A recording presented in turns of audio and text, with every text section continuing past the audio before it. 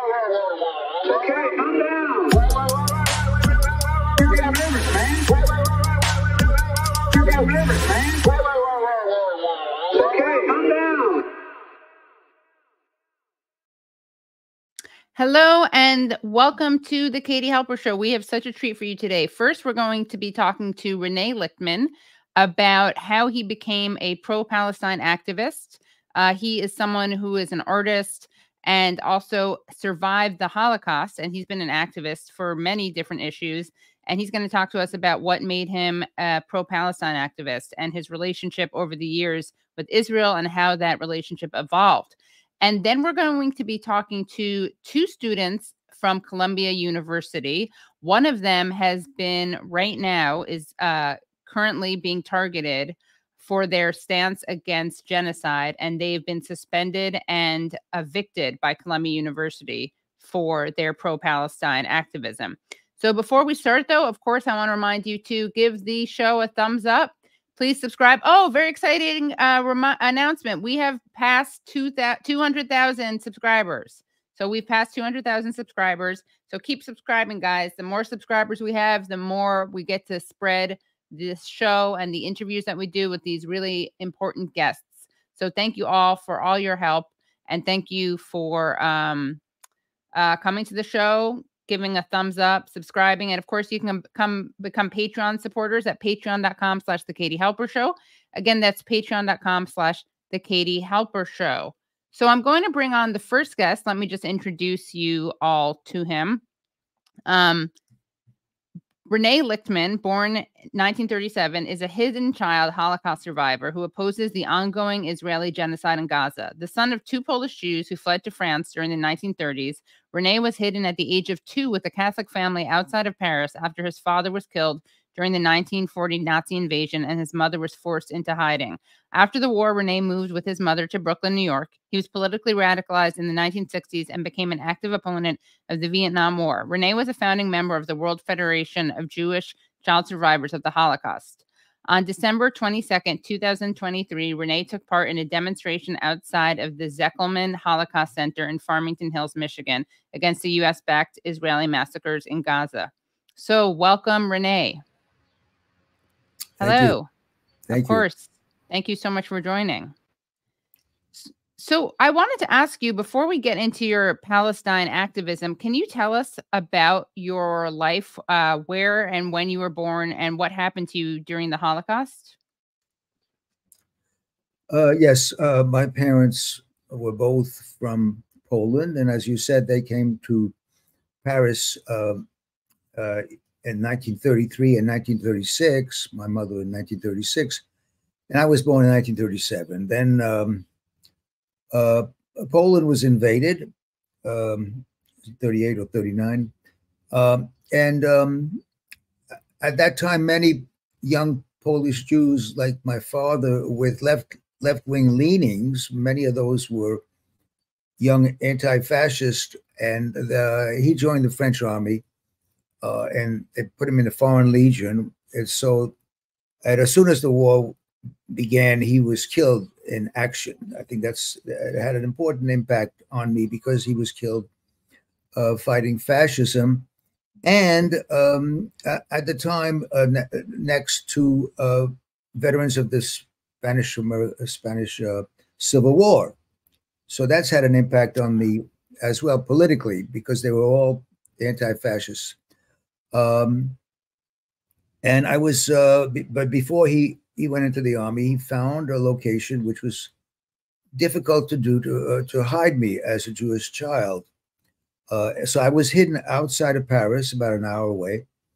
And my mother could not take care of me. So because she was by herself in Paris. And so I stayed with this Catholic family for the entire war, became very attached to them. And so remember, I'm about 7 or 8 years younger than Anne Frank. So there are parallels. She was a little older than me and she was with other people.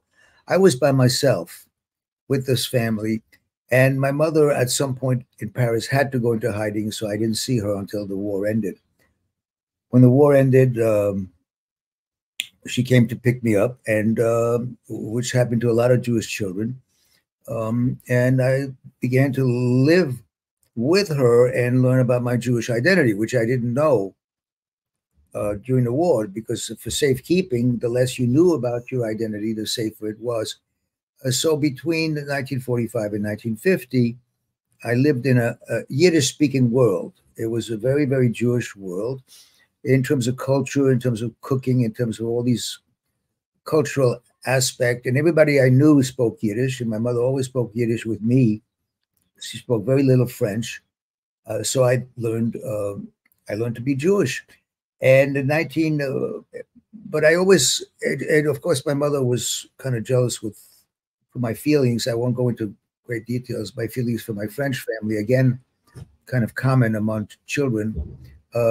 Did you stay in touch with them over the years? Yes, I stayed in touch with them all the time. And my mother, even though she was jealous, I guess, she allowed me to visit them often when I was on vacation from school, et cetera, et cetera. So I spent a lot of time, even at the end of their lives, I visited them, and I went to their graves after they died. But in 1950, I was with them actually during that summer when my mother came to the United States. She married an American Jew, a religious Jew, and wrote to me while I was with my French family saying she's coming back to get me and take me to the United States. So at that time, I was 13 years old. I came to the United States, and I lived in Williamsburg, in Brooklyn. And again, a very Yiddish-speaking world. So, and my mother knew how to keep a Jewish home, kosher, et cetera, et cetera. But I was never religious. And then, of course, at some point, I went into the U.S. Army and came out, and I was painting. I was already drawing when I came to the States. I always drew. And I had, fortunately, some teachers who said, "Kid, you should go to this very special school in New York called High School of Music and Art." And I That's where did. my mom went. My mom went there. Okay, well. And my uncle, yeah. And my cousins went. Now it's LaGuardia, but yeah. Yes, so it's a very kind of elite. And I was one of the token, working class Jews from Brooklyn. Yeah. There weren't too many of us, but it was free. But so everyone knows, it's a free magnet school. It's right. And with the elite, we were the elite in terms of music and art, fine arts and theater and all of that kind of stuff. And that's where I got my art identity. And of course, I had my Jewish identity from that world that I came from, but it was not a religious. So I've always been an atheist, you could say, but very understanding of my history as a Jew, et cetera, et cetera. And at some point, after I got a Fulbright grant in painting after I came out of the Army. And then Vietnam occurred. So I became very involved in that. And at some point, I belonged to a group of filmmakers, artists, etc. And I came to Detroit, and I helped make a film called Finally Got the News. And since then, I continued to be on the left. And I was always a Jew who was secular and very left-wing. And I believed in those days in a democratic secular state for Palestinians and Jews living together. And I went to demonstrations representing Jewish leftists. So and then that period ended, the war ended, and I went back to school. I got my PhD, and then I got a regular job. I had a family with 3 children, and so recently, of course, little by little over the years,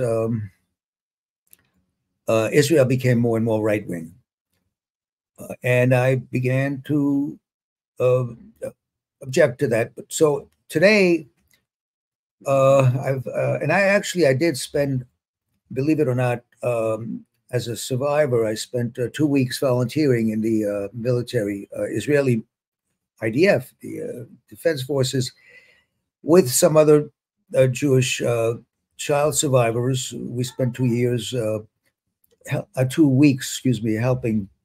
So I have pictures with my uniform in the army. So I was pro-Israel, but I believed in two states. I still do. There you Yeah, are. Okay, so this is you. yeah, getting my epaulettes, my little things. I forgot exactly what that anniversary was, and I get some kind of certificate of my volunteer work. And after that, of course, as the government became more and more right wing, and I became more and more anti-Israel or anti-Zionist, which leads me to today, where it's extremely complicated, but I've become more and more openly anti-Israel, anti-Zionist in that way. And I've become kind of a black sheep or a traitor or a self-hating Jew. They call all these terms, which to me mean, at my age, I'm 86. I'm not impressed by those terms, but it makes me a kind of a pariah in some ways in the Jewish community, except among young people like If Not Now or Jewish Voice for Peace. Yeah, I think I'll leave it at that. And here's a photo. I think, Brad, we have a couple of photos of Rene from his youth, but I just want to show this photo. So there's you, right, with your parents? Right. So this is just before my father goes into the military. And of course, he gets killed right away. And how old are you at that point? I was about 2 years old. And my mother, it's one of the few pictures of my mother smiling. After that, in the photographs, she doesn't smile anymore because my father is lost in combat, they said. He never came back. He died, of course. So after that, she was not, we have some pictures, but she's not smiling. But right after that, my father had made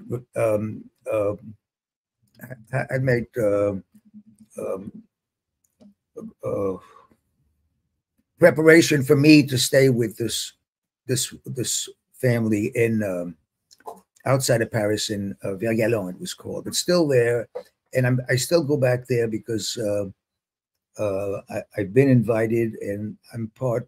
It turns out my town, I didn't know that, but they saved many, many Jews. A number of maybe dozen Jewish kids, some of whom were my friends in my organization. So we're trying to get them recognized by Yad Vashem. So that was a family. Yeah.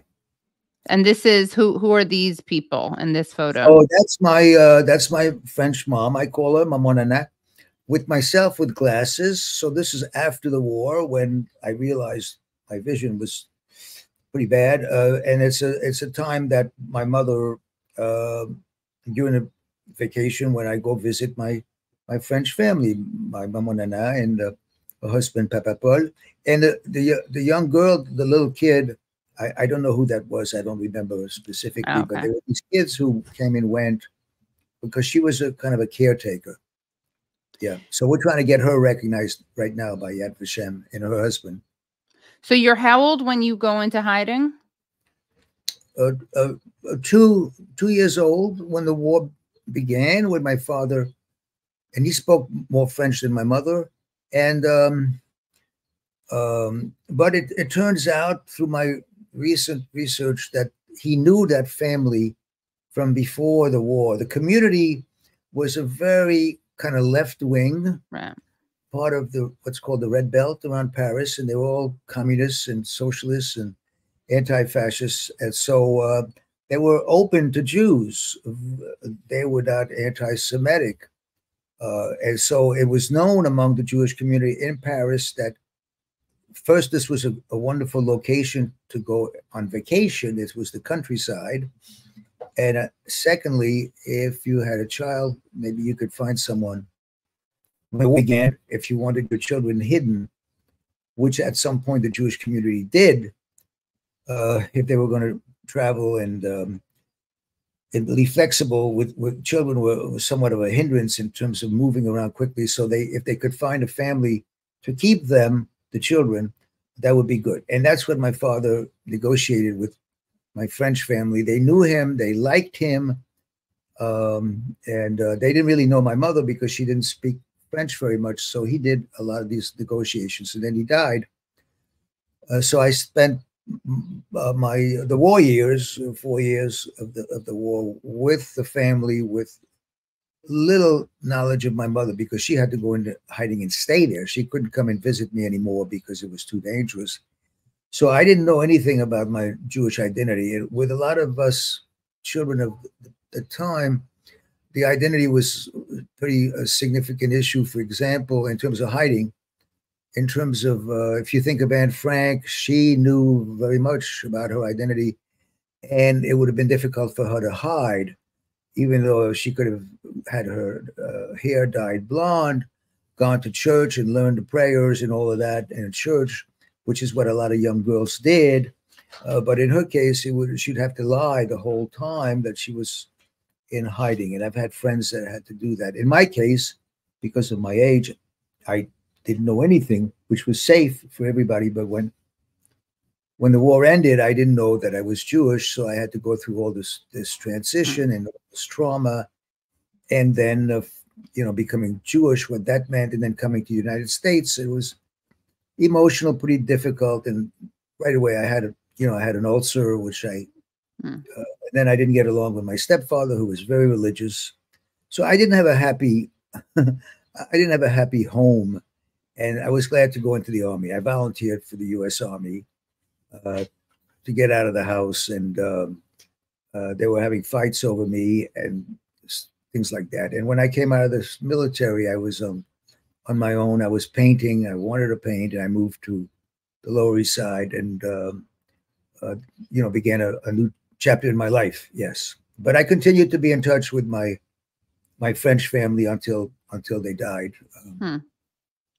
And what did you think happened to your mom? Why did you think she went away? Well, she had to go into hiding because at the beginning, the Jews. But I mean, what, as you as a kid, what I mean is, like, you were 2 years old. I guess you were too young to understand really what was happening.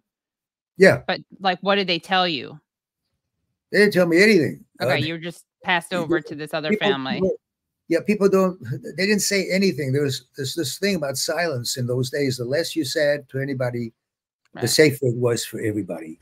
And so you didn't have to be hidden. Like, you were visible to other people. They just thought, or were you living? No, I was living in hiding in this house with my French family, and I never went out.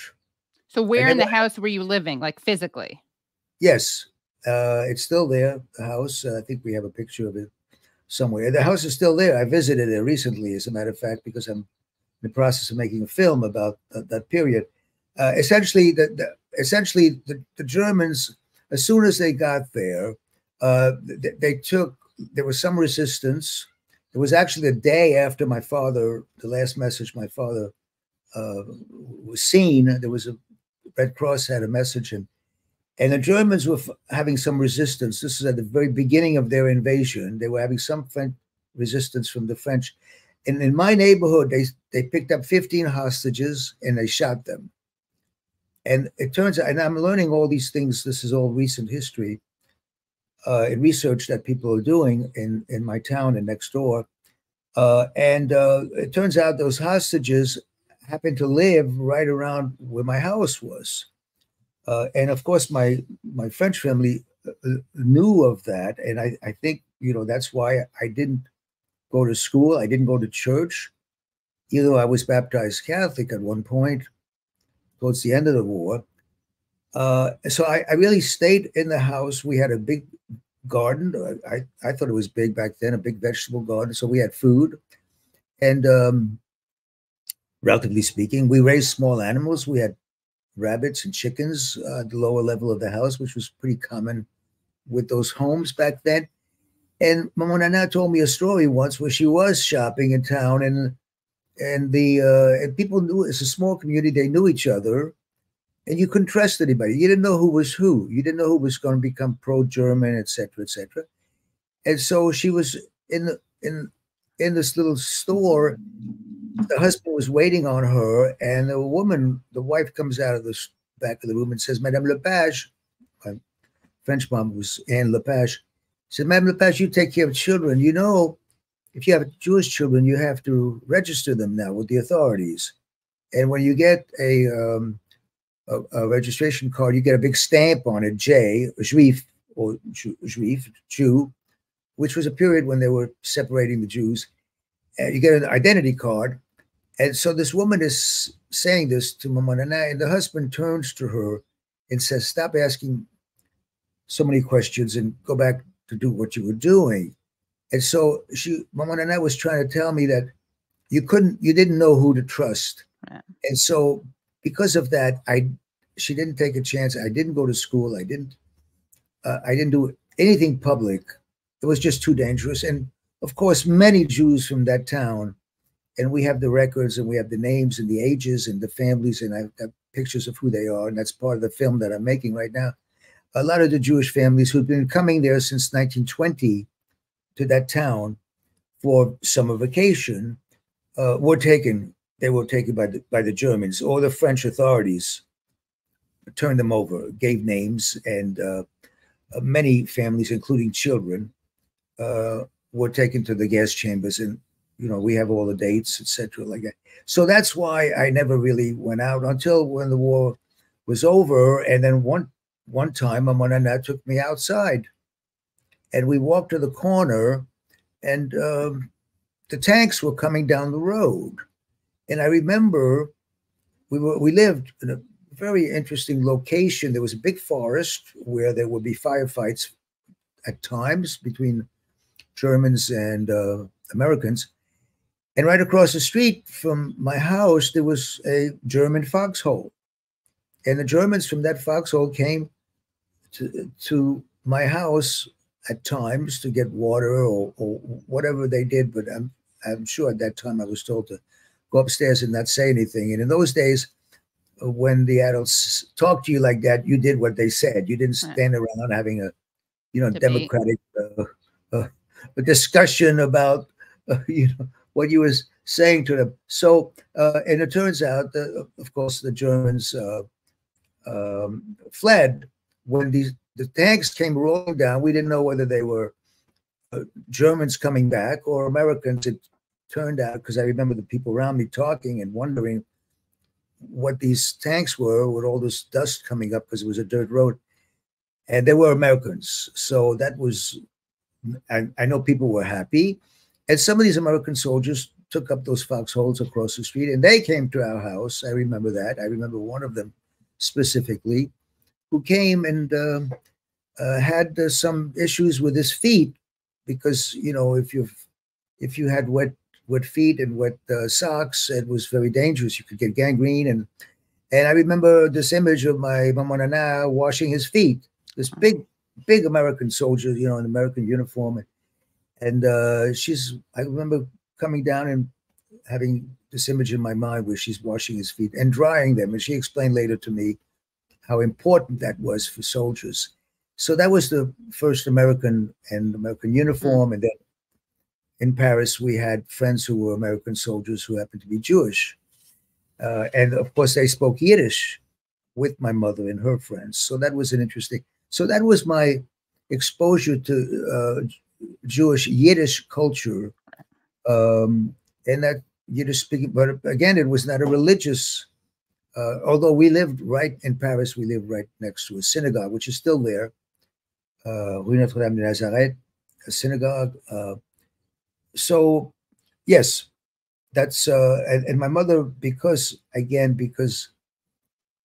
of during the war, at the beginning, she could come and visit me once in a while. But at some point, the Germans, really just picked up anybody they could in the street, and it was too dangerous for her to come and visit me. So I had no real contact with her. And when she showed up to me, she was a stranger.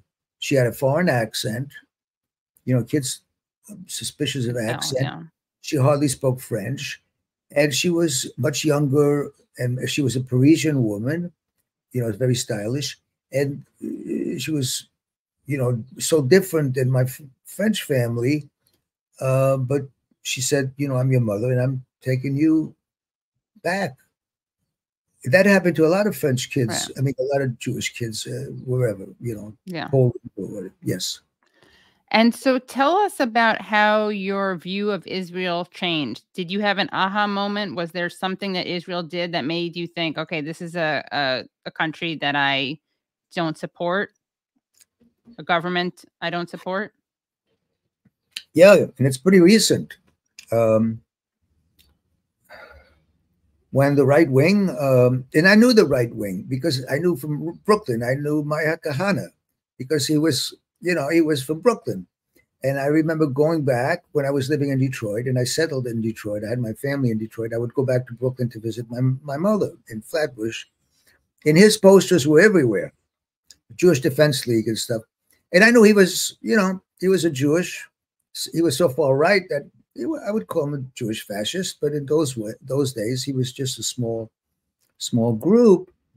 And I still had hopes for, a two-state solution. That was what we all try to create. So I was aware of Kahana, and then he goes to Israel, and I remember his party being outlawed because it's so far right. Well, now Kahana is a big hero. Right. So it was a slow evolution in my thinking and my observation of what was going on in Israel. And I remember, learning that that there was hardly any left. And any left, you could say. Right. And I had a dear cousin. She was part of my 4 girl cousins who were also in hiding and survived in France. One of my cousins became an ardent Zionist. She was recruited by the Zionists in France, and she made Aliyah. She went to Israel to found the state. And she worked in the state for the government, actually, as an agricultural expert. And I would visit her once in a while and contact her. And I remember at one point, and she was very secular. They were all leftists. They were all socialists or communists, that kind of thing. And I remember visiting her and her saying to me, Rene, this is not the kind of state that we wanted to establish, which was, they wanted to establish kind of a socialist state, secular.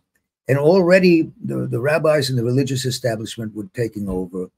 And one of her daughters actually left Israel and moved back to Paris. She's still there. My cousin, Chaya, just passed away. So I watched the state lose its left-wing leanings and becoming more in right-wing to this point where we have these people that are pretty openly fascist, I would say. They're called extremists or white supremacists or whatever they are. But their action, their behavior, as you can see, to me, it's such a shock what's going on in Gaza, what has gone on in the name of the Jewish people. It's beyond belief. And as someone who's been as a speaker in the Holocaust Center here, and also in the general community, I've been invited to speak in schools a lot. And I always talk about at the end, you talk about the lessons of the Holocaust and you try to paint a kind of more positive picture as to the lessons. You talk about, lessons have taught me against stereotype, against intolerance, for, accepting diversity, things like that. Well, and now, never again. And never again to anyone. Because that's what I meant. Of course, the right wing would say never again to the Jews. I mean, they're only interested in their issues. The thing about the Jewish community, they are the most oppressed. They're the biggest victims, right? There's a kind of a hierarchy of victimhood in the Jewish community, especially in the Holocaust and the survivor community, who suffered more. So even today, as they're doing these horrible things in Gaza, they see themselves, Israelis, Jews, here in Detroit, they see themselves as victims. And the oppressor is, the typical anti-Semites that were the Nazis, or now they're the Arabs or the Palestinians, and they're not real. The Jewish people have dehumanized Arabs. They've dehumanized in the same way, and I learned this a long time ago, the way that Americans dehumanized the Vietnamese. I remember the period when I was pretty active in the Vietnam anti-Vietnam movement, where the propaganda that we had here, the media, we dehumanized Vietnamese. They were not human beings; they were gooks. And so, for target practice in the military, I remember seeing these. They would have these images of slant-eyed people, and they were all the enemies. So that gave permission to our U.S. soldiers to kill children because they were, of course, carrying grenades, and justified killing civilians very much exactly the way Jewish troops today, these young kids who know nothing, these soldiers who've been brainwashed, are killing civilians. In this way, this time it's much worse because it's really not one-on-one contact where you're looking at the eyes of the civilian you're going to kill. This time it's from the air, right? A lot of it is just these long-distance murder of civilians and children. And the alibi is, well, they're using them as human shields, which is just lies. And I learned that years ago, little by little, as these various operations by the Israelis against Palestinians have occurred, that there were all these excuses that the Israeli military had. They were using civilians as human shields. And I remember, again, the terrorists were doing that. And I remember saying, it's really strange. There were all these children who've been killed, who've been used as human shields. But so who, if you've killed the terrorists, where are these terrorists, all these terrorists that have been killed? You never see who they are, really, because a lot of them are just civilians. But those are the excuses that the Jewish people and the media, especially the media in Israel and the media in the United States, put forward. So Jews do not see Arabs or Palestinians especially as we've dehumanized them. And I see it as genocide. I see it as equivalent. It's difficult for me to say that, but it's equivalent to what happened in the Holocaust. Now, you could say the numbers are different. You can get into all these distractions, etc.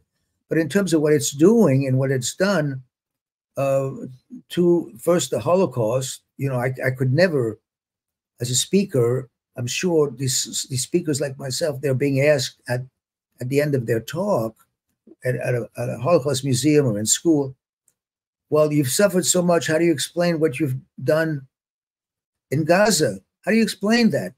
All these civilians who've been killed, all these children, and I'm supposed to represent children. I talk a lot about children because 1.5 million Jewish children were murdered by the Germans. And how did they do that?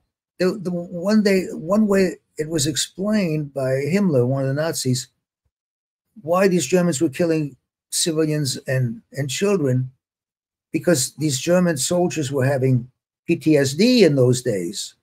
They were killing civilians. And we know they were having those issues, emotional issues, because they wrote home letters to their family about that. And they complained to their officers that they were killing civilians and they didn't sign up for that. And to the degree where Himmler, second in command in the Nazis, went out in 43 and 44 to the Eastern Front and gave them pep talk. And he said to them, if it's very difficult for you Germans to be killing civilians. We know that because you're such a caring people. But you have to kill these children, because if you don't, they will grow up and be avengers. And that's the terminology he used, avengers. They will seek revenge on you for what you did to their family members. And that's what the Israelis are doing and saying and thinking when they kill Palestinians. It's preventive murder. If we don't kill them now, they will grow up and become avengers. And so, but what it's doing in practice, of course, it's creating recruits for the what I call the Palestinian resistance. And I've talked about this, where I see the resistance, Hamas, as equivalent to the Jewish ghetto uprising.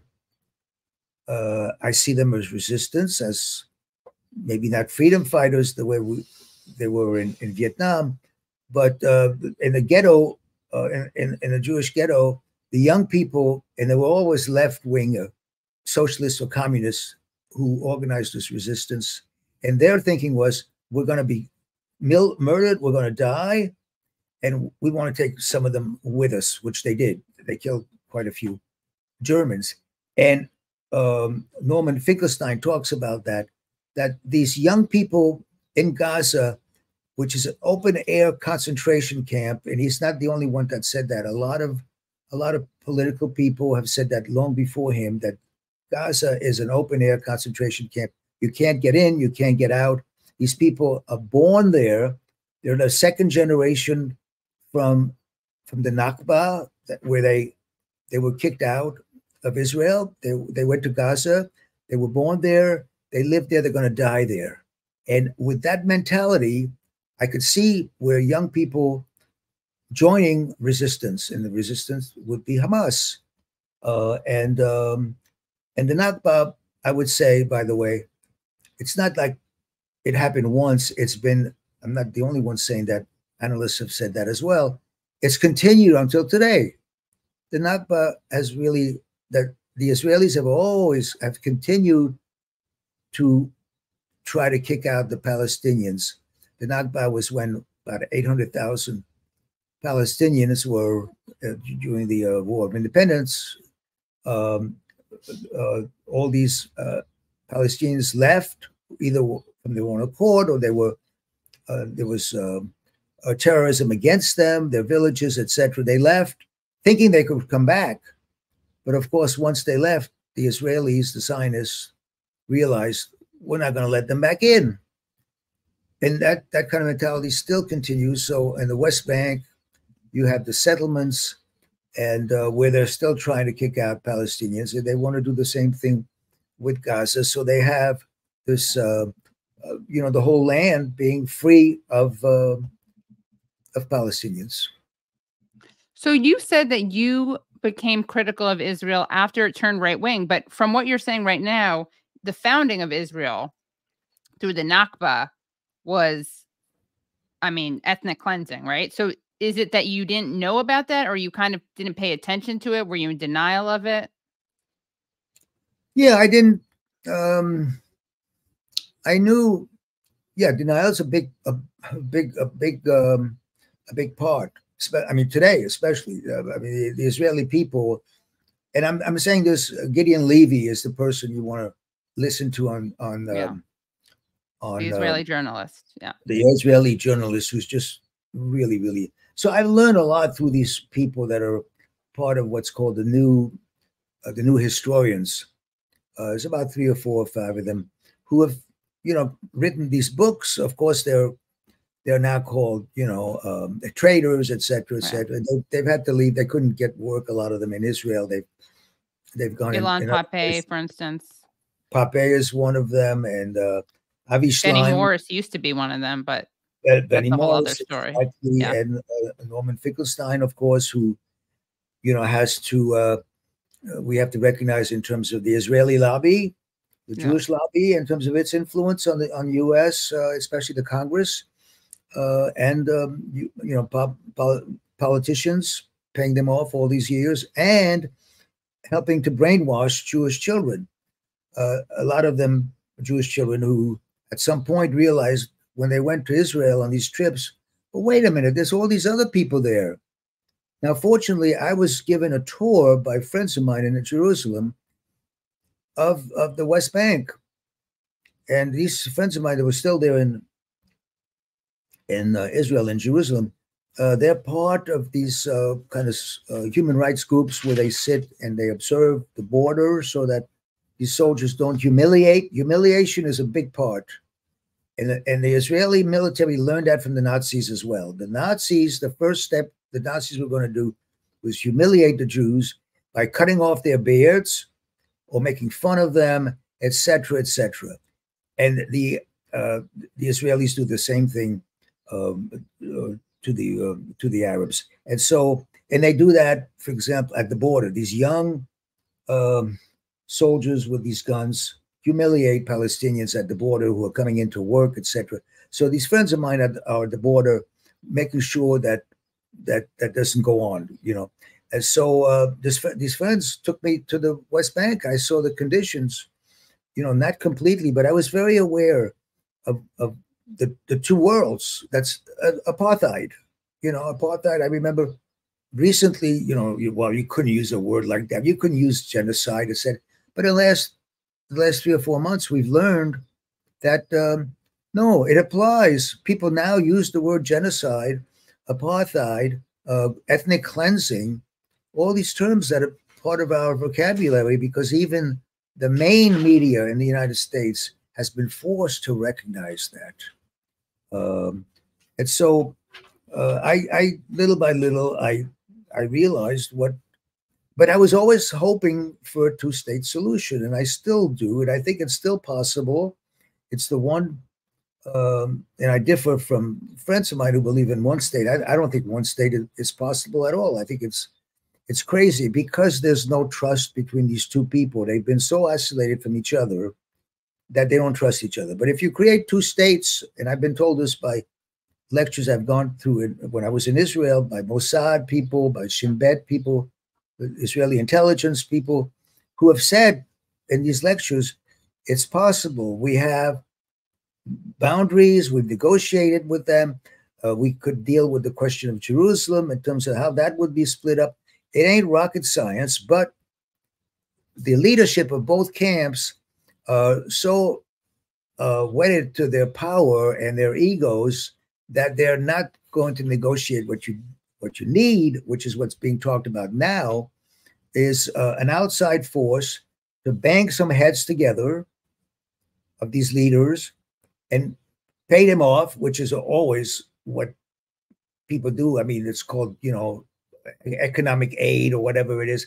And so these leaders from both camps, Israeli and Palestinian, can go back to their communities and say, well, it wasn't perfect, but, they forced us into it, and let's give it a try. That kind of stuff. They would kind of blame it on the Americans or whoever's in.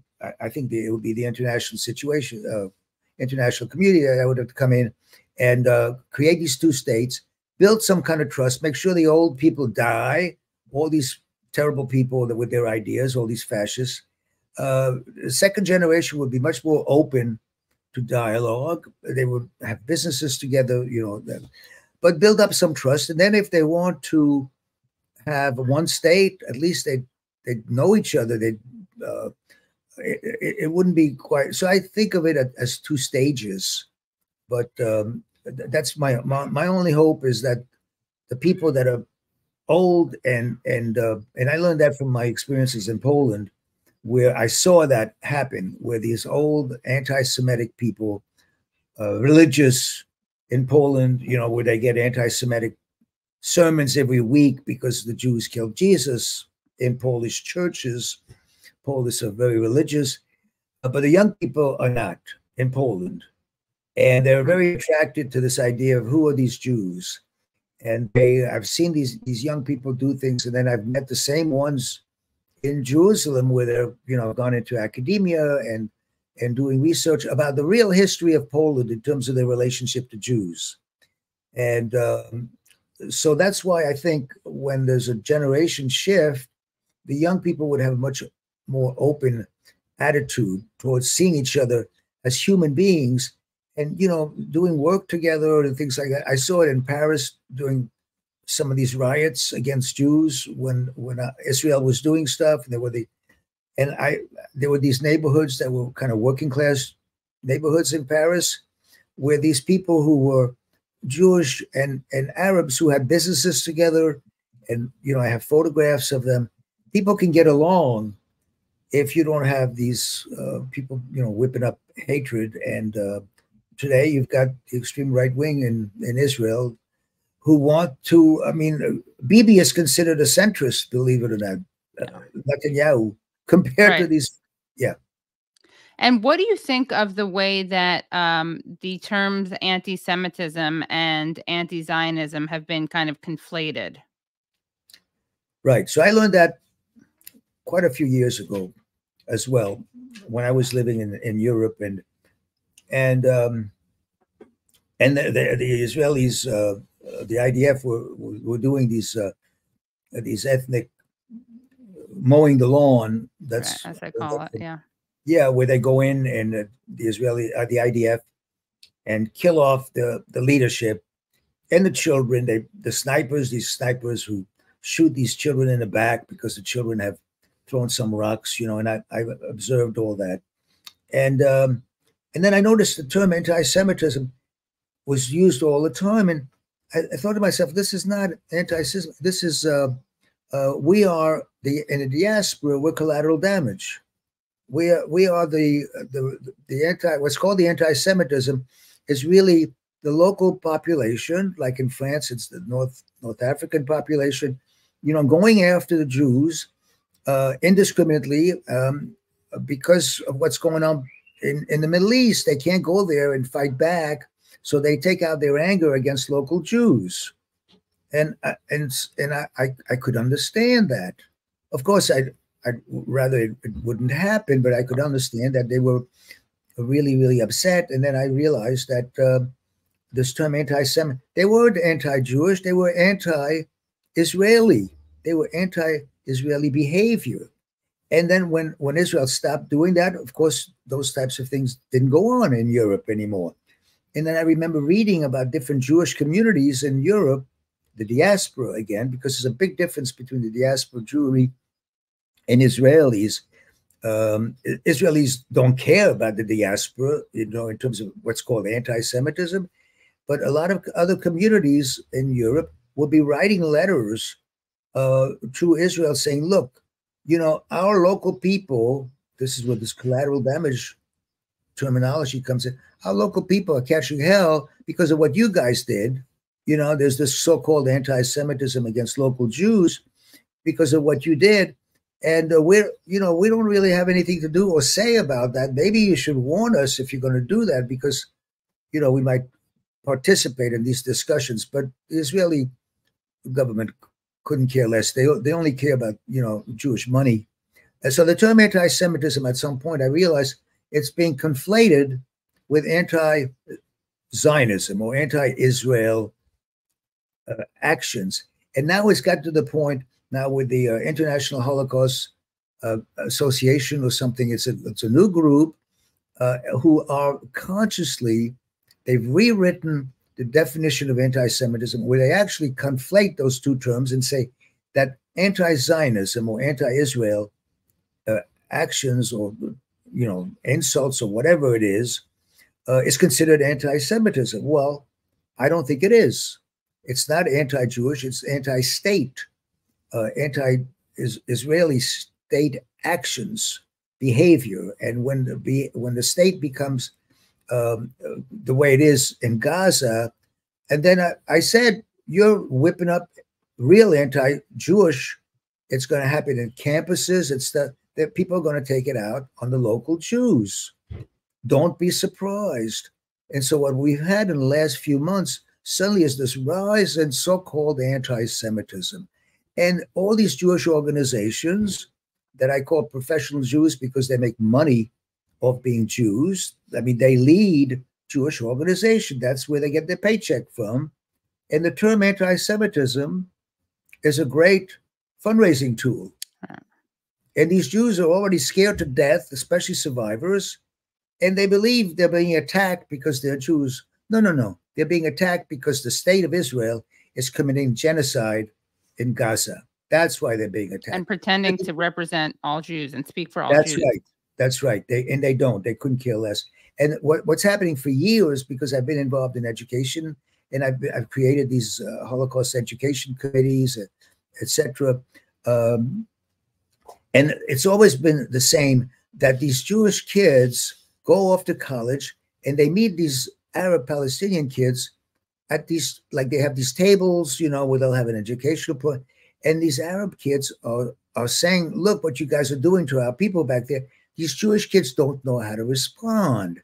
And so the Jewish community consciously has had to train these Jewish kids how to respond to these questions that the Arab kids are raising about, you're killing civilians, you're killing children. How do you explain that? So they're having these discussions. Now, these discussions by the Jewish leadership are considered anti-Semitic. Right. They're considered anti-Semitic, but they're just having dialogue. So everything becomes anti-Semitism to the degree where, to me, it ceases to have any meaning. But this organization, the IHAV, I think it's, are going around state by state, making sure that the state has a law. Now, this is the help with AIPAC. AIPAC comes in. IHRA, the IHRA, yeah. That's what you're talking about. Say The again? International IHRA, the International Holocaust Remembrance Alliance. Exactly. Yeah, exactly. And they have a working definition of anti-Semitism. The Exactly. IHRA definition, yeah. Right, and you should look up that it's just incredible. It's the only country in the world where you're not allowed to say anything without being called a name. Nobody likes to be called an anti-Semite or a racist, but that's what they're doing, and they're making it into law. There's about, I don't know how many states in the United States that have signed that. So these Jewish kids had to be trained in order to answer some of these things in these dialogues. But the dialogues, according to Jewish organizations, the professionals, the leadership, they have to train them, and they, again, the anti-Semitism. It's. I mean, I don't know how much mail I get from these organizations trying to raise money, and the letter would be with, anti-Semitism is on the rise on the envelope. I mean, me coming from Europe, that would have been, if it's really anti-Semitism going on, you wouldn't. Anyway, that's the terminology. So when you hear the word, you really have to think, how much does this have to do with Israel actions? And then also, like, the ADL considers Jewish Voice for Peace a hate group. So their protests would be considered, I'm sure, anti-Semitic, even though it's, absurd because it's a bunch of Jewish anti-Zionists. But here's, by the way, a photo of you, speaking of Jewish Voice for Peace, with the Jewish Voice for Peace sign, says Jews and allies say never again for anyone. And here's the video of you shutting down traffic, lying down in the middle of traffic.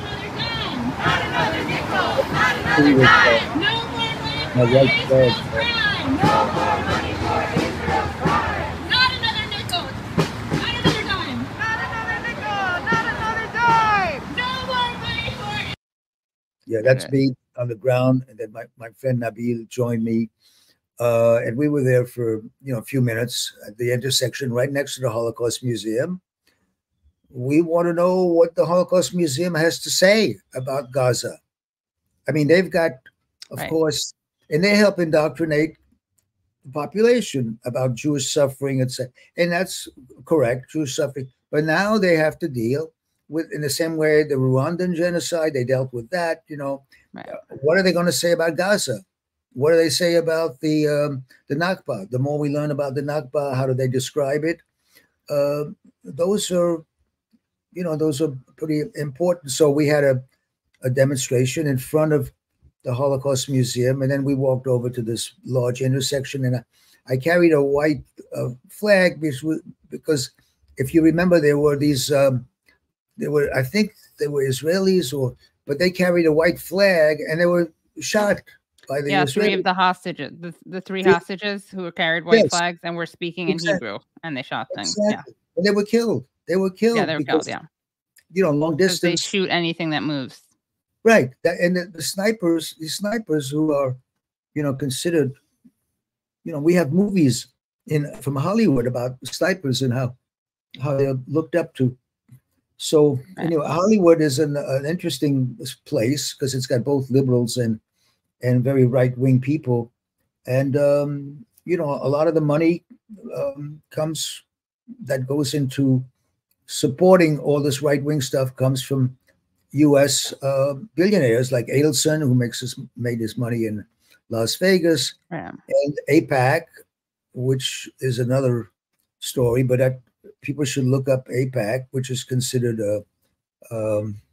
and also Canary Mission. Canary Mission is extremely important, very much under the radar, but they destroy the lives of these young people who oppose genocide, and they keep doing that. So they give you a mark. So years from now, you go out and try to get a job, and people say, but by the way, we just checked your background, and you were kind of a troublemaker, and you're an anti-Semite. You're an anti-Semite, etc. Or self-loathing Jew, yeah. Well, exactly. So that's Canary Mission. It's a very nasty picture, and yeah. And I just wanted to ask you, and I would love to have you back on because you have so much insight and wisdom. But for my final question for this interview is, what is the connection between Never Again and what is happening now in Gaza? And why is it that more people don't make the connection between what happened to the Jews and the Holocaust and what's happening to Palestinians today? Why do you think you're able to see that, but so many people aren't? Well, the media has a lot to do with it. The Jewish leadership, I mean, just think of it. You know, we got rabbis all over the world. Now, do the rabbis ever talk about that? In what kind of language do they use? No. And I know this from personally because I've been through, you know, a bunch of synagogues over my lifetime with my kids until today, you know, where there was a very, very liberal congregation where, you know, I thought the rabbi was very liberal, and then it turned out to, you know, at one point there were these calls for "We stand for Israel" during what Hamas did, right? So what Hamas did was, boy, it was seized upon by the right-wing leadership in this country, in the United States, as these are savages. It was used to paint the Palestinians as savages. This is language that they use. Animals. Yeah, they cut off the breast of women. They killed children. They rape women. All of these lies, they've been shown to be lies, but they've hid the media, and American media, which is bought off by the corporation. It's called the corporate media for a reason. It's bought off, and a lot of it by the AIPAC crowd. ADL is part of the Jewish lobby and all of these other billionaires. And so a lot of the population in the United States is completely ignorant, especially the Jewish community, the Jewish newspapers. You know, I read some of that press, but the rabbis notice they never. There's a few voices that speak up and talk about Jewish values. Now, I have to say, Jewish values are the ones that influenced me in my, you know, so-called left wing, but also, you know, other voices, Catholic Worker, you know, Dorothy Day, people like that, those Christian social revolutionaries and stuff like that. So the rabbis don't say anything. And if you do say something, whether it's, you know, Cornel West or Chris, some of these other voices, you get Hedges. Chris Hedges, Norm Finkelstein, you get destroyed. You get destroyed in terms of your career, your job, your family. You can't do anything. I call it Jewish McCarthyism. If you know anything about McCarthyism, and I knew people who were the subjects of McCarthyism, you know, who were blacklisted, et cetera, et cetera. So I knew people with, you know, John Garfield and that family in New York, and others, Zero Mostel, and so that had a big influence. So I consider this Jewish McCarthyism, where you speak up, and in my case, I can say that because of my age and the fact that I'm retired, and, you know, so I don't care anymore. But, you know, when my last rabbi stood up and he said, "I stand for Israel," I just got so, which is very recent. Before that, he was standing up for Rashida Tlaib. Suddenly, he changed his tune. Wow. I stand for Israel. When all the rabbis were being pressured in Detroit to stand up for Israel, that's it. That was the litmus test. If you didn't, you were going to catch hell. that means your congregation, the people that give money to your, it's a money issue. It's your fundraisers locally. They would leave. Your congregation would splinter. I experienced that when Trump was elected. I belonged to a conservative synagogue at that time, and I realized that half of my friends who were socially progressive on the question of Palestine, they weren't so progressive. Yeah, there's a term for that. It's called PEP, Progressive Except on Palestine. Exactly, progressive except on Palestine. And when I realized that these friends were, pretty right wing and pro Trump and pro Israel, I left that congregation because I realized that the rabbi would never say in the next year or 4 years would never say anything hostile to the present government. So, it leaves you kind of alone. But that's the price. There's been other people. My role models. Again, I feel like part of the. There's an international community of people that believe in social justice, and I was starting to talk about where my values come from. They come from learning about the Old Testament, about the Jewish tradition. Right. I always learn about you care for the justice you shall see. Tikkun olam. Tikkun olam, and you care about the widow and the orphan and the homeless. Those are the values that I believe in. Now, those are not the values of the right wing in Israel. As a matter of fact, the right wing, and there are some rabbis who've written about that, who are very right wing, and they say all this tikkun olam is baloney. They believe that the Jews belong on this land and nobody else does, and we're the most oppressed, and therefore, because of the Holocaust, we've been so oppressed that we can do anything and the world will not criticize us. So that when you think of European countries, they have such guilt still, including the Germans, about what they did, that they will not say a word against the Israeli leadership. Right, and they make Palestinians though pay for their crimes. The Germans do. Exactly. Yes, they're able to, kind of transfer that guilt. But I think the issue today, I remember there was a period a couple of years ago where in Europe, suddenly the Jewish community was not being attacked as a scapegoat for various issues, but it was the immigrants, these Muslim Arab immigrants that were the enemy, and that's still the situation. The enemy, in Europe is the foreigner, and that means the dark-skinned people, Africans, North Africans, etc. And so things have changed in Europe, but that's anti-foreign sentiment and right-wing equivalent. Israel right-wingers have allies in France and Italy, where they're also right-wing, also fascistic in terms of their views. Yeah. It's just side. Well, thank you so much, Rene, for joining, and we'd love to have you back. Thank you. Anytime. As things develop, I mean, it's not this. We're going through a period of change. Hopefully, they can. Anyway, it's hard to predict anything. Thank you very much. Thank you so much. Speak soon. That was great. So insightful. So grateful to Rene for giving us his time, and definitely want to have him back on because there's so much we can learn from him. If you haven't already liked this, and also we'll show you next time. He does really cool art. We can cut in some art later on. We have great. He does really cool geometrical art. So if you haven't already, please do like the stream, and thank you so much for your generous super chat, Wadeworth. Always appreciate that. Thanks so much, everyone who subscribed, and because of you, we're at over 200,000 subscribers, which is great.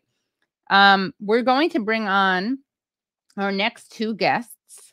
Very excited to be bringing back to the show Layla Saliba, who is a Palestinian American graduate student at Columbia University. She's studying social work with a concentration in policy practice. And she is passionate about disability justice and wants to make healthcare more accessible and affordable for everyone. She was sprayed with a chemical back in January at Columbia University by someone that she thinks was an IDF volunteer. And we're going to get an update from Layla about what Columbia has done about that attack. We're also being joined making their Katie Halper Show debut by Aidan, who is a queer non-binary MSW student at Columbia University, Masters of Social Work student at Columbia University, a Washington, D.C. native. Social justice has always been embedded in their life.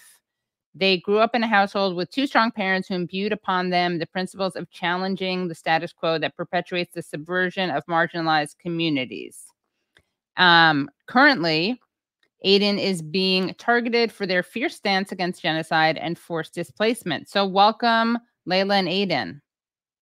Thank you so much for having us here. It's so good to be back. Of course. So tell us what is happening right now on Columbia's campus. I mean, Layla, we'll get an update from you. Maybe we should start there, just giving us an update on what, if anything, has happened about the chemical attack to which you were subjected. And then we'll talk to you, Aidan, about what is happening to you right now. Yeah. Oh, man, where do I begin? It's crazy what's been going on with us. But so my name's Layla. I was one of the students that was sprayed with the chemical weapon. And Columbia hasn't really done much of anything. They still haven't sent out a campus-wide email letting people know on campus that this has happened. They've tried to shove this under the rug as much as possible. They have not offered financial help for students that were impacted by the chemicals. Like, I had to throw away tons of clothes. My nice North Face coat that I got from Goodwill, I was so excited. I had to throw it away.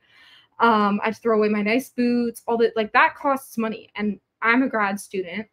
I don't have a huge budget, and that's something that other students are dealing with too. And Columbia has not helped them. Instead, what they've done is they've cracked down on freedom of speech and freedom of expression in the name of student safety, but it's not actually keeping students safe. Like, they have this new policy where with the designated demonstration zone. So it's like you can only protest in this certain area on campus. And I'm like, well, we were attacked on campus. So having a special zone for us to go protest, that doesn't make sense. Also, they want students to register protests days in advance. And the reality is that it is a genocide. People are dying, and people are not always going to have the foresight or the forewarning to register a protest days in advance. It also takes away from the whole spirit of a protest. The whole point of a protest is to be disruptive and to challenge the status quo. And Columbia University is a university that markets itself on challenging the status quo. It has a nickname known as the Activist IV. They regularly promote, like, I know in CSSW, like, they promote social justice to us, like, constantly. And they talk about the 1968, the anti-Vietnam War protests. They talk about those in marketing and to students all the time. But then when it comes to students actually living out the values that they applied to school for, such as social justice, freedom of expression, etc., Columbia really clamps down on it. And it's a really severe type of repression, unlike anything that I've ever seen before, unlike anything that a lot of people in academia have seen before. Like, for example, they've been monitoring print jobs that say Palestine. Yeah, which is crazy because it's like, it's our money. If we want to print something related to Palestine, we should be able to do that. There's that. They've also been surveilling campus Wi-Fi networks. They've been surveilling student emails. They've been using facial recognition technology / AI to identify students at protests. And that's really concerning. None of that actually keeps students safe. It just makes students scared to speak out. And also something too is you can kind of see Columbia, like, they claim to care about student safety, but it's like, when we were attacked with the chemical weapons, we didn't get a private investigator going and knocking and figuring out what happened. We were literally sitting there. So I was sitting there having to like identify all this stuff myself while I was sick because the university did not believe me. Like with Aidan, they had with other students, they had a private investigator like come and knock on people's door and like scare them. Right. So I'm like, okay, you can do that for an event, a teach-in, but you can't do that when we're attacked with chemical weapons. That's hypocritical. Yeah. And people are really frustrated with the administration. They don't trust the administration at all. And I think why admin is also cracking down on us is because they know that Columbia students are influential. The current Secretary of State, Anthony Blinken, he's a Columbia alum. And donors and trustees are really, really upset with how much Columbia students are supporting Palestine.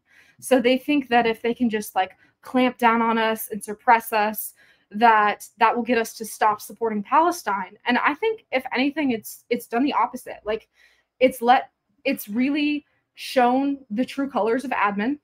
It's shown how the university does not care, does not prioritize students. And it's also shown too how powerful our speech is.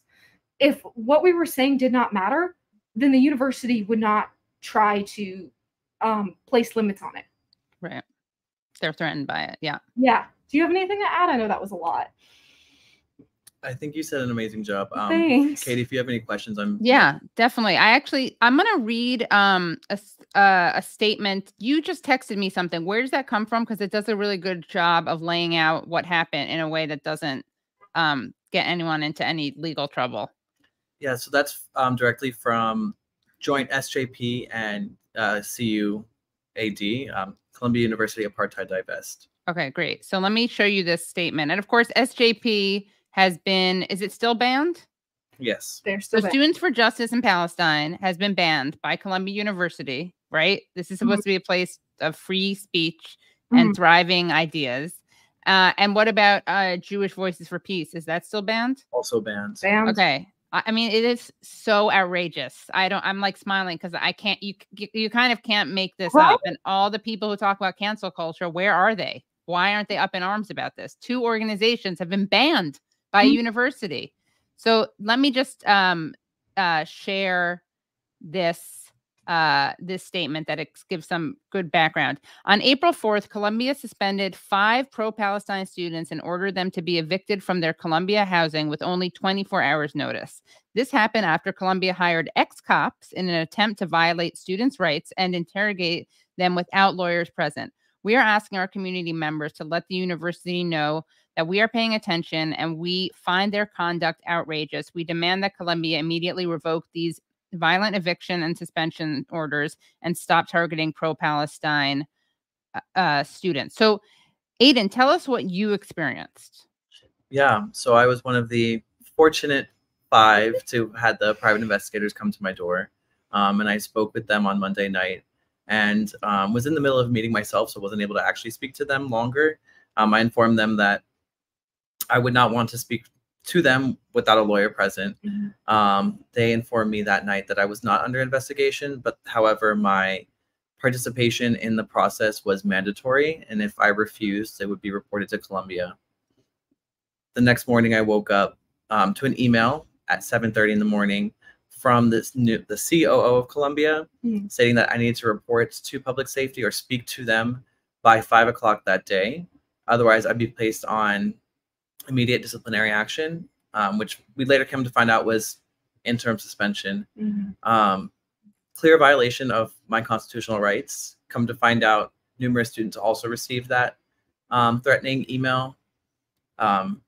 Immediately, I spoke to legal counsel, and was advised that yes, this was a violation of my rights to, again, self-incrimination and legal counsel. And then as the days progressed, there were negotiations about times that when we could come in or not. About 5 o'clock on Wednesday night, we were notified that we needed to appear by 6 o'clock or would be placed on interim suspension. I was in the Bronx at my sister's house, not physically able to show up. But quite frankly, I refuse to participate in any sort of process that violates constitutional rights, not only just for myself and not only for the other people involved in this situation, but I want to set a precedent that Columbia cannot keep using and exerting its power over us. to get what they want, and by doing so violating the law, moral and ethical standards. And so as part of the interim suspension, I'm not allowed on campus property, which includes my Columbia housing. I was notified at 7:43 on Wednesday night that I had 24 hours to leave my home, that I was not permitted in my home anymore. And essentially 24 hours later, we started eviction defense. We've had anywhere between 60 to 80 people a day pull up in defense of my apartment and somebody else in my building who's also suspended her apartment as well. Just here to show that the community wants us here, but that also Columbia, if they want to go forward with an eviction, has to follow the legal procedures. 24 hours is nowhere near the legal procedures. And Columbia is flagrantly breaking the law and violating our rights without any sort of remorse, without any sort of signs of stopping. So essentially, long story short, that's where we're at right now. This is a part of eviction defense. So thank you for joining us for eviction defense. Yeah, of course. And we'll put in links and email addresses and stuff for people to contact. But, you know, something that's interesting is that they're just kind of like right-wing Zionists who are pressuring Columbia to crack down on dissent. But I also saw floating around, there's this leaked email that was sent by a professor to a CSSW student. So that's Columbia School of Social Work student, right? Yes. Asking them to remove a Palestinian flag emoji. But I just want to share it because it's such a weaponization of, it's such woke washing of racism. They're hiding behind like language of inclusivity. So let me just share this because it's kind of a trip. So here's the leaked email. Thanks for reaching back out and bringing this. Okay, on it, that's irrelevant. I don't know what that is, but here's the relevant part. It has recently been brought to my attention that geopolitical emojis used at the end of name info has caused trauma reactions, making it difficult for some to remain present and not dissociate during class session.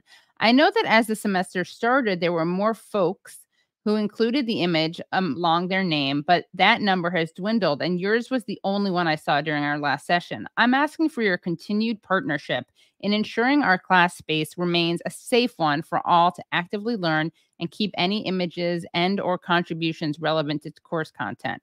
So what do you guys think about that? It sounds exactly like the experience that we have.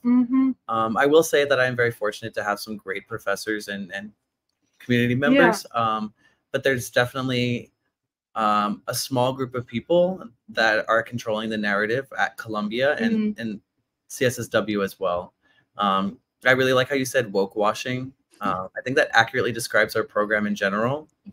We're taught to be, we're taught that we're engaging in non-racist or anti-racist social work, when in reality, it's just teaching people how to hide their racism, how to hide their biases through this guise of trauma-informed care. And it's the unfortunate reality that we have. We've tried to bring Palestine into the curriculum. This has been a demand since our sit-in November. We've been consistently ignored. Meetings have been canceled. Rooms have been canceled. So I think this is an accurate representation, though minute, an accurate representation of what our experience is at CSSW. I will say the term geopolitical emojis, like, it just makes me laugh because it just seems so ridiculous.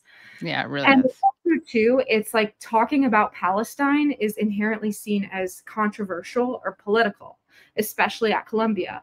But it's like when it came to, for example, supporting Ukraine, people had no issue with supporting Ukraine, but suddenly when you say Gaza or you say the word Palestine, it's controversial. Like, it should not be controversial to be against bombing children. Yet we are constantly made to feel, especially Palestinian students, I am constantly made to feel like a walking national security threat. And it's like, I am a nice person. Like, I rescue birds. I literally got put on Canary Mission the other day for like writing poetry. Like, you know, it's a badge of honor.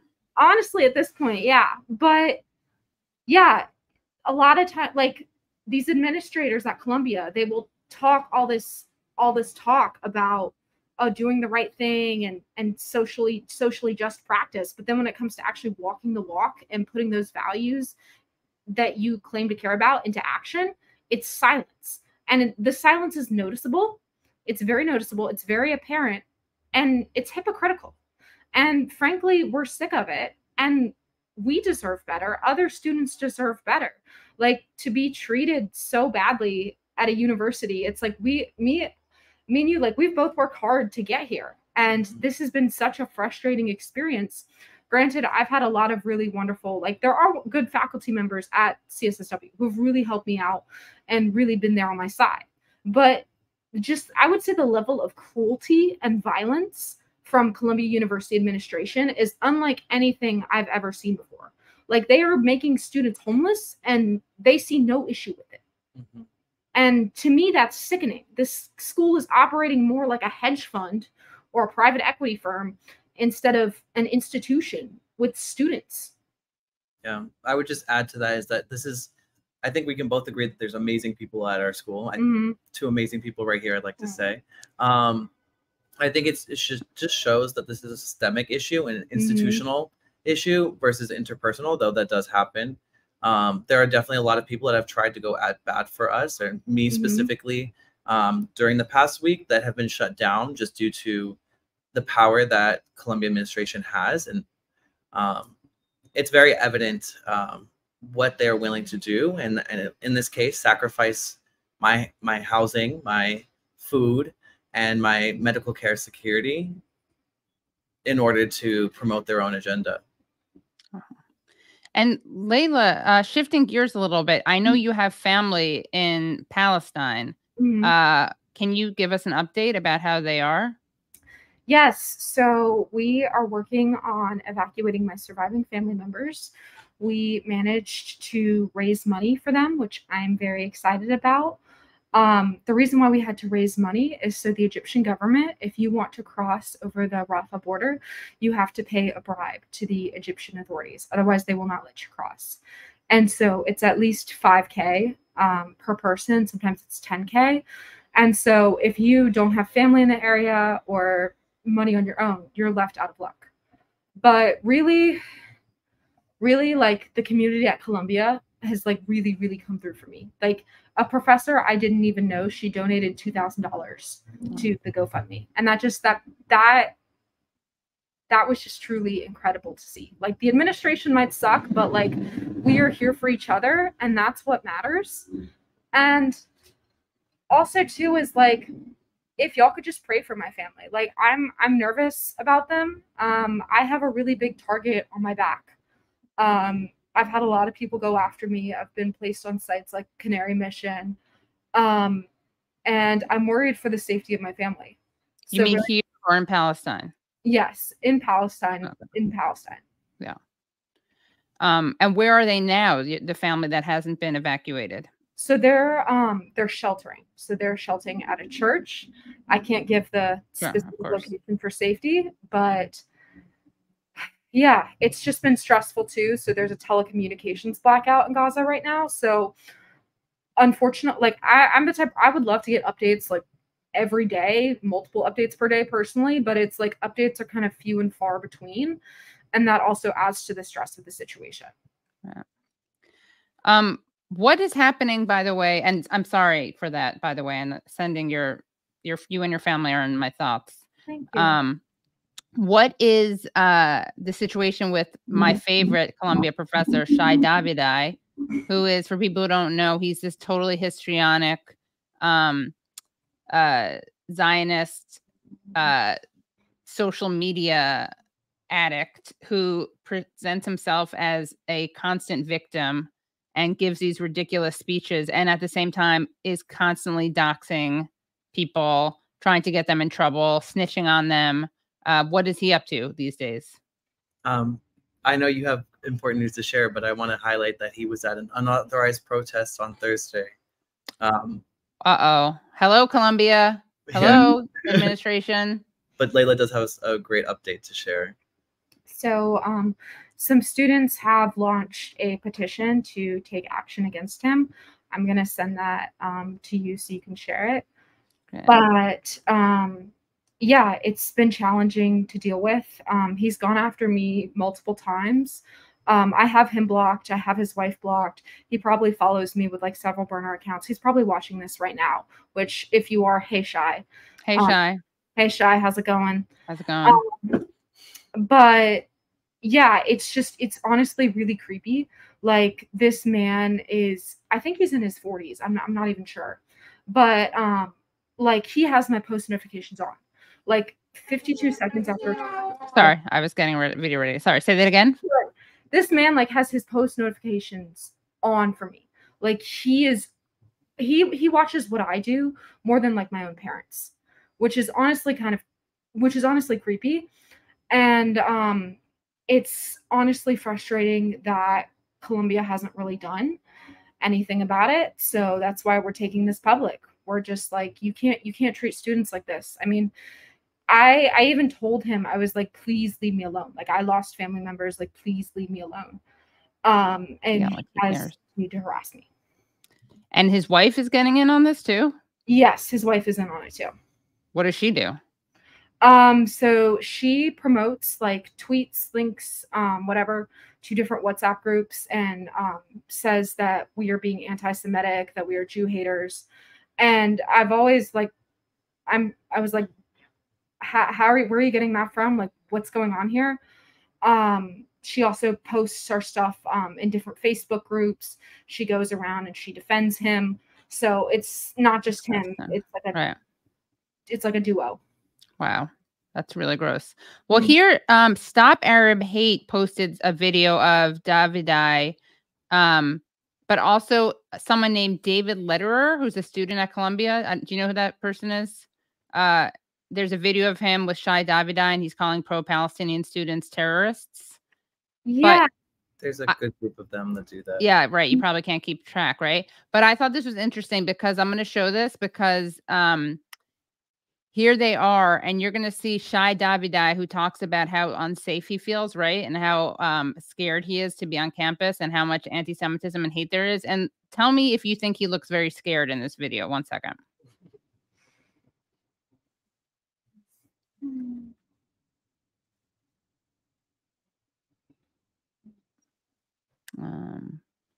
Share screen. Okay.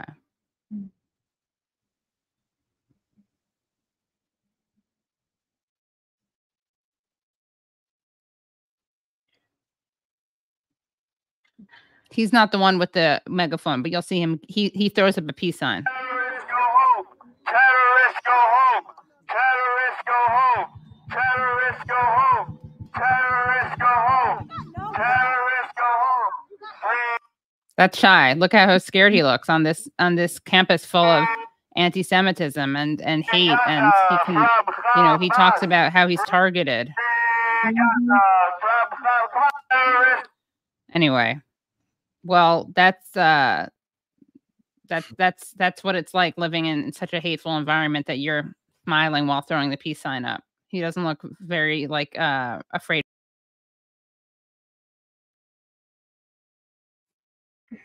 Looks like we lost you. Yeah, I guess. Okay. Sorry about that. I don't know why this happened last week too. I pressed something and went away. Sorry about that. Thanks, Bradford. As I was saying, yes, he doesn't look like he's afraid for his life. It looks like he's having a fine time. Yeah, he was at that protest. He was actually like going up and harassing people too, like going up and being like,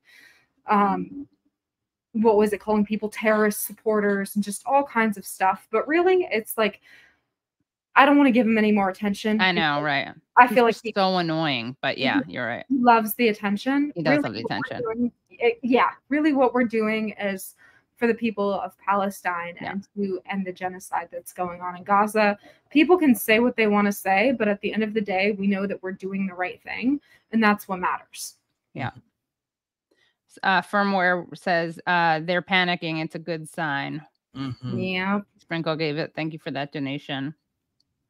And Billy Clifton says, like Rene, the first guest, I protested Vietnam War. I have great love for the activists today supporting Palestine. So That's so sweet. What you pointed out, Layla, by the way, is so right on, though. Like, imagine someone telling someone to take out their Ukraine flag emoji from their name. It would never in a million years happen, ever.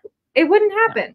Yeah. Yeah. I think it also speaks to the influences and the political and financial investments that Colombia has in Israel. Oh yeah, can you guys talk about that? Yeah. So we have a saying that it's very much like the U.S. When Israel bombs, Colombia pays. Colombia is funding this genocide, just like the greater United States is funding this genocide in Gaza right now. And so any attack on, or what they perceive as an attack on Israel or Zionism, is therefore an attack on Colombia's interests, financial and political interests. So I think that plays in a big part into why Colombia is trying so hard to silence us and repress us, is because they know that we see right through them. We see where their investments are. For example, they're building a whole global center and have a dual degree with the Tel Aviv Global Center. That's also directly linked to the displacement of Black and brown people in Harlem and Manhattanville. So Colombia extends worldwide in just domination and just complete disregard for marginalized communities. And I think that we're waking up. Students have been woken up. I think we're waking up the communities to people that haven't necessarily seen this before. We're also getting in touch and in coalition with community members that have been fighting this for a while, and I think it's scaring them. And absolutely, quite frankly, like, they should be afraid of the collective power and our ability to make change and advocate for a more just society. And Layla, were you going to add something? Yeah. I have another question, but you respond to that first. Yeah. Yeah. I also wanted to add a big reason why we're pushing divestment too is because Colombia has a massive endowment. And for anybody who doesn't know, endowment is just like resources or stocks investments that a company or college manages.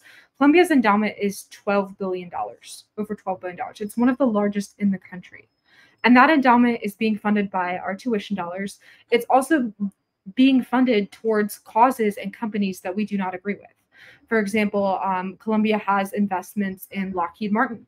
Lockheed Martin is one of the biggest weapons manufacturers for the genocide that is going on in Gaza. And as a student, I don't want my tuition dollars. I don't want my tuition dollars going towards bombing Palestinians.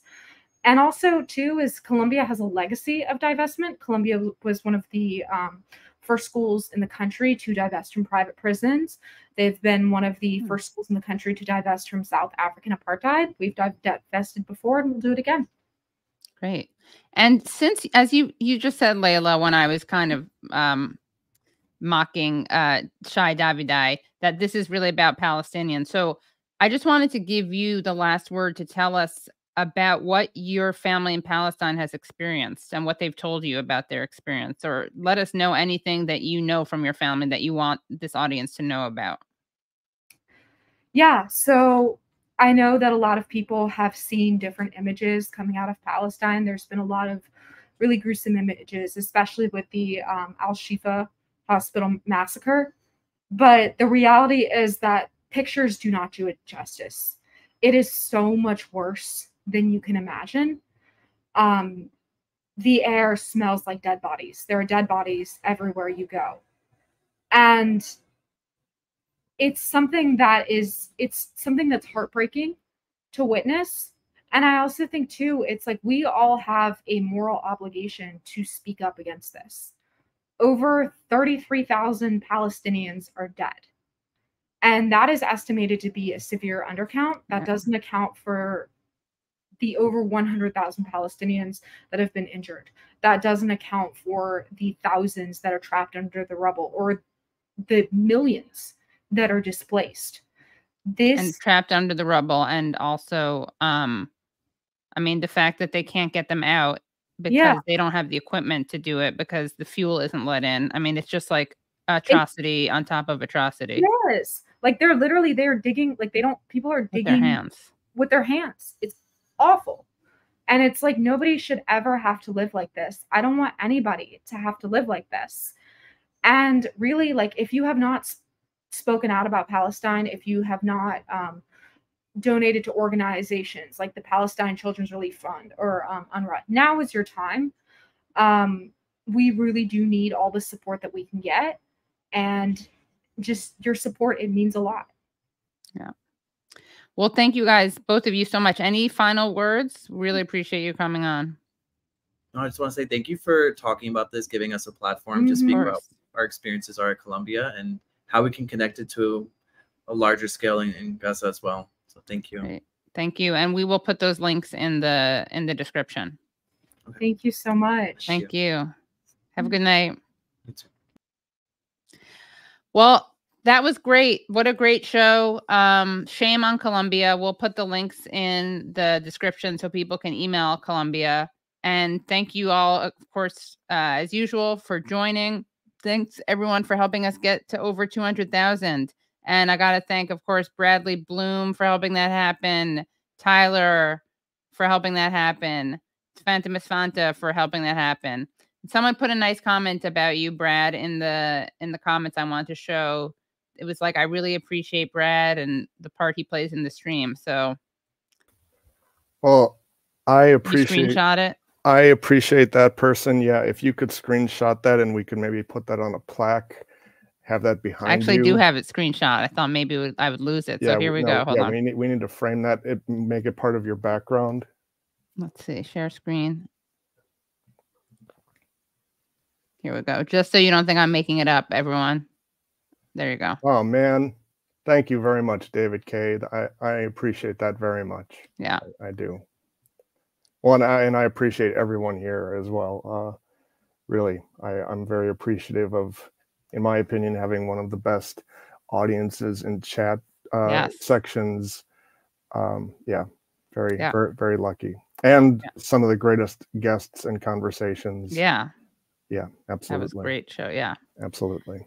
I hope that I get a plaque or whatever they're supposed to send you when you used to call it a trophy. Trophy. I know. It's progress that you're calling. I know. Yes, it is a plaque. I want a trophy, but I definitely want a plaque. Maybe do you get anything when you reach 200,000? You should. Especially if you haven't gotten the thing you were supposed to get in the first place. Yeah, who knows what the deal with the I mean, I'm sure you'll get it at some point, but I think maybe it's probably like 100,000, 500,000, 1 million, and then after that, right? It's like, so we got to get to 1 million, guys. Let's do it. Yeah. This has been great, and also we're gonna keep all of this public because these are really important stories, and I don't feel like we should be Patreoning them, but we will be having some Patreon only content, and maybe I'll be doing a maybe we can do like an Ask Us Anything, Brad. What do you think for our Patreons? Yeah. Yeah, we'll do something. But I hope we appreciate your patience knowing that we just don't want to deprive anyone of. I have some animations that I made that I could post for people. I don't know what they're going to think of them, but I usually just send them to Katie. But we let's have. Why don't we do a post with a bunch of Brad's animations for Patreons, and then everyone else can get later, but early release for Patreons. Yeah, right. Thank you, AOD. Katie is doing God's work. Thank you. Yeah. Well, again, thank you so much. And we will see you next week. And we're going to have a great show as always. And keep the faith. And I'll see you next week. Bye, everyone. Okay, I'm down. You got rivers, man. You got rivers.